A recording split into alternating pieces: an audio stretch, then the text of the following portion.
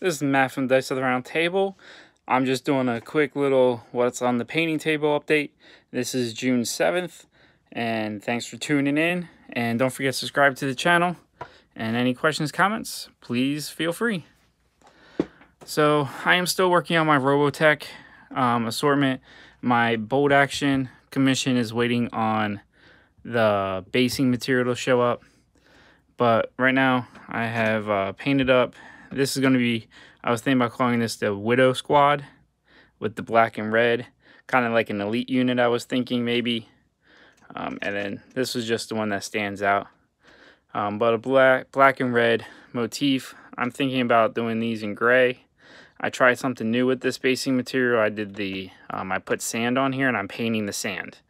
It's coming out with a different mixed look. I'm going to try to make these rubble along with Joker Squad, which is basically a pair of long artillery support mechs.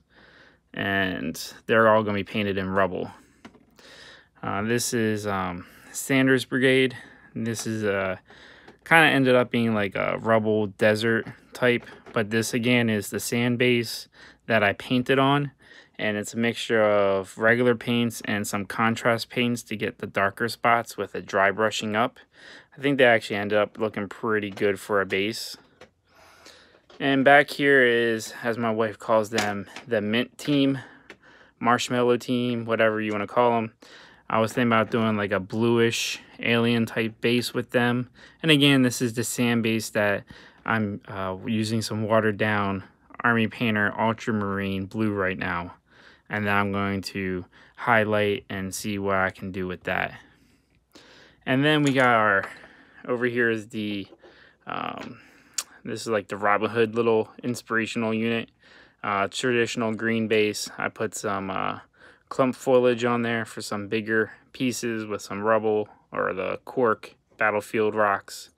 I think I'm going to just do like a green around their edging, as well as the plane team fighter jets that are back here. That's on the painting table. I'm trying to work these out. I've been painting just for like 45 minutes to an hour in the mornings before the family gets up. So not a huge amount of progress. I did finish painting all the mechs, so I'm trying to crunch out the bases.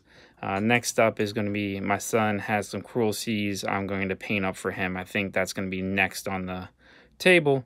And hopefully I get to play maybe some Horizon Wars or even some Robotech. Try that out with these mechs. But I did enjoy painting these. These were something different. So that's painting desk update. Thanks for tuning in.